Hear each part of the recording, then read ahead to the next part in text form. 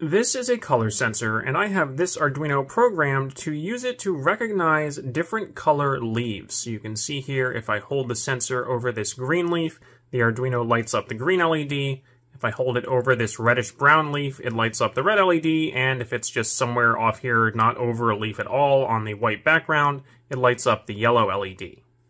Now, we have another very detailed tutorial video that tells you all about these sensors, how to wire them, how to write the code to use them, and how to calibrate them to recognize different colors using colored sheets of construction paper. So I'm not going to repeat all of that in this video. You can find the link to that one in the description. Instead, what I'm going to talk about in this video is the agricultural technology or ag tech applications of this sensor and how you can use it if you would like to do a science project in that context. The potential application here is automatically monitoring plant health. You can imagine that you have a garden or a farm with a bunch of plants and a bunch of leaves, and maybe you can walk around and spot check things, but you can't manually walk through the entire field and check every single plant and every single leaf. So a sensor like this could be mounted on a robot that autonomously and automatically drives around your garden and your field, checking the leaves, and then notifies you when it finds a problem.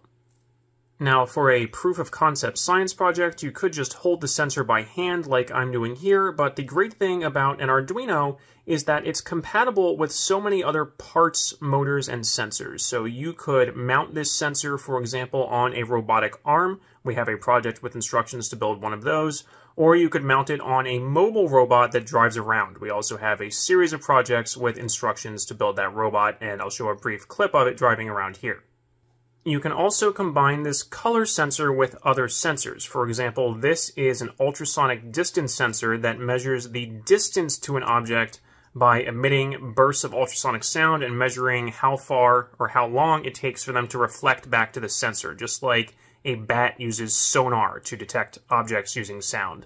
And this is important because you'll notice that this color sensor also sort of depends on how far away it is from the object that it's measuring. So it is measuring the amount of light reflected back to the sensor from these LEDs and the ambient light coming in, and the farther away I get from a surface, the less light is reflected back, and that's going to mess up my reading. So you see I'm over a green leaf here, but now it's actually detecting red because I'm too far away. So if you throw an ultrasonic sensor into the mix, you can also measure how far you are from a surface, and for example, if you have it mounted on a mobile robot or a robotic arm, you can move closer and make sure that you are the appropriate distance away before you take your reading.